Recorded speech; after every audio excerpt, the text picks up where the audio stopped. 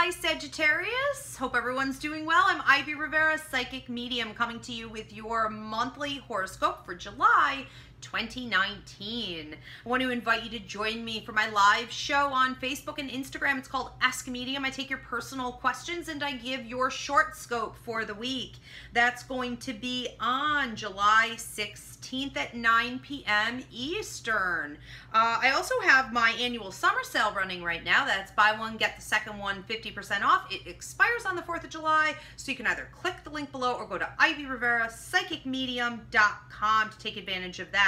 Sagittarius, what is going on with you for this month? On the 4th, I have a lot of parental energy around you. I have you analyzing your relationship with your parents. I have you analyzing the way that you've been raised. I have your parents needing you, whether they're living or deceased. A lot of interaction going on with them, literally or energetically, emotionally. And there's a sense of shifting here. There's a sense of you becoming the matriarch or the patriarch. There's a sense of it going from, I want to say, parent to child and child to parent, and who is in the power position here and who is now in the caretaking position. A lot of questions surrounding this. And for those of you who've been dealing with heaviness in that particular area, I actually feel like you'll be getting a lot of answers and peace about how to approach that and what to do with it. I want to say that for some of you who feel like you're battling your parents, just try on that particular day to allow for the answers to come to you. Be an observer of the situation and not an absorber. Don't take it personally, but it's sort of like a scientific project, okay, on that particular day. You will get the answers that you need in regards to your relationship with them and what it means for you and your future and how it's made you who you are. On the 11th, I have a lot of playfulness. I have a lot of games. I have a lot of sociability. I also have you oddly, often playing by yourself. So you may find yourself surrounded by a bunch of people, or people want your company, and you may have to say on that day, okay, I'll be here, but I'm really going to have to just kind of be up in my head a lot of the time, or that you need to process whatever it is that you're going through. For some of you, it feels like you're very highly empathic, and that can mean that when you're around two or more people, you start to absorb their energy and it becomes toxic for you or upsetting for you, even if it was meant to be a fun event. So you're going to have to set proper boundaries and channel your energy wisely. I do feel that you're receiving a lot of prophetic and intuitive guidance on the 11th and again on the 13th, as well as I want to say on the 27th.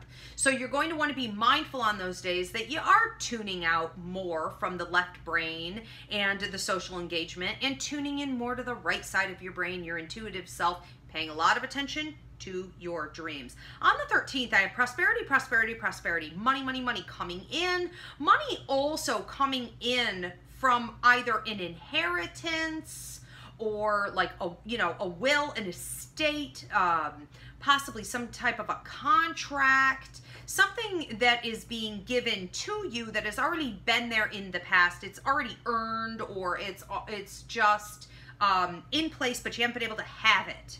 Okay, so we have that coming in. There's also a lot of talk of your siblings on that day. So you could be hearing more from them, and for some of you, you may have to work something out with your siblings. Teamwork is key, but you may find yourself really in the leadership position of all of this.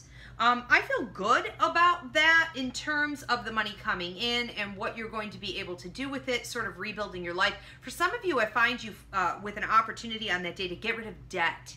All right, so that would be excellent. On the 26th, I do have some heaviness, some heavy energy. You being introspective, needing to be quiet, kind of go inward, process some things. You seem to be watched over by a lot of paternal energy here on the other side, paternal spirits and your guides, trying to help you to understand that if there are difficult situations, for most of you, it seems like these are about relationships. There are difficult relationships in your life that you're exhausted from. They just aren't working. They've become toxic and you don't want to release them.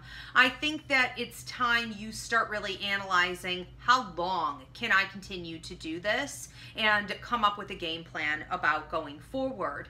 Now, I also have on the 31st It's almost like the 30th and the 31st are connected on this topic. You could be hearing word of some type of a promotion, an opportunity to get out, of either a contract, someone who had upper hand over you, whether that be like a landlord, a business owner, a boss. You may get that written word, that certificate of completion, or that signing out, a paper allowing you once and for all in an official capacity to shift from where you've been into something brand new. I want to say take advantage of it. Go. You remind me of a wild horse. You know, when the pen opens, it just goes. It doesn't even think, because you've been waiting on it for a while. Okay, so a closure to that cycle. I think it looks great. Sag, good luck with everything. I want to say that I will see you in August.